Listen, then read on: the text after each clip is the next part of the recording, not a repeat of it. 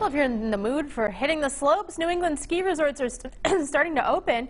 Wachusett Mountain is opening tomorrow with 5 trails open to start the season. They'll be closed Thursday for Thanksgiving, but back open on Friday. And in Rhode Island, Yawgoo Valley is slated to open sometime after Thanksgiving. TJ, no natural snow, but of course they can do the man-made stuff when it's cold enough, right? Yeah, we certainly had cold enough weather this week to create some snow. We are looking at a bit of a warm-up over the next several days, though. Let's take a look at what's going on right now. First of all, in terms of the radar, looking for rain and snow, and we're not tracking anything out there this afternoon. Just blue sky out there as we look on off to the west from Newport. There's Jamestown there in the distance. Fort Weatherall looking pretty nice. Here's the threat tracker for today, Wednesday and Thanksgiving. It's really quiet for the next few days here in southern New England, and as you'll see across most of the country, it'll be pretty quiet. New Bedford, we've got these pretty blue skies, and in Providence as well, with the temperature currently standing in the 40s in the capital city. We're at 47 with a calm wind, so the wind chill factor, not much of a factor today. 45 Smithfield, 47 in Westerly, it's 43 in Coventry, New Bedford.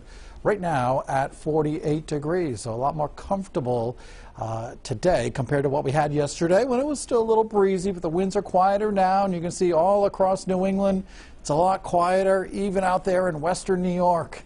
Looks like the lake effect snow machine is done in New York for now. It'll probably fire back up at some point in the next couple of weeks. We are looking at some rain showers down there in the Gulf Coast, Texas, Louisiana, even Florida, seeing some rain showers, thunderstorms, more showers up there in Washington State. But most of the country really quiet. Hour-by-hour forecast showing those showers actually moving offshore from Texas.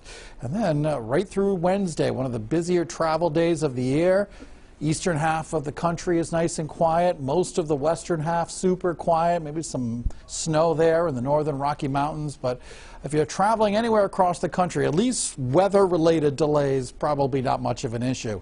On Thanksgiving Day, we do have some rain, thunderstorms that'll be developed just north of Houston all the way up into Illinois. But the eastern seaboard, including right here in southern New England, super quiet and staying quiet in our area right into Thursday evening. Now that rain eventually does arrive, but probably not until later on Friday. So your forecast for today, we're looking at sunshine, temperatures maybe just a couple of degrees warmer than where they are now, topping out in the upper 40s with much less wind. And then for tonight, we're down around the freezing mark with mainly clear skies and a light westerly wind. All right, here's your 7-day forecast. Quick scan. Looks pretty good right through Thanksgiving. Temperatures around 51 tomorrow. A little bit cooler on Thursday, but pretty much where the temperatures are right now, which is not that bad. On Friday, we'll see some showers developing, and I'm thinking mainly in the afternoon and evening. Originally, that was looking like a pretty sizable storm. Kind of looks like it wimped out. Really didn't form to anything sizable. Saturday right now is looking dry, maybe some more rain arriving on Sunday, and then drying out for next Monday. You can get your full forecast anytime at WPRI.com or on our Pinpoint Weather 12 app.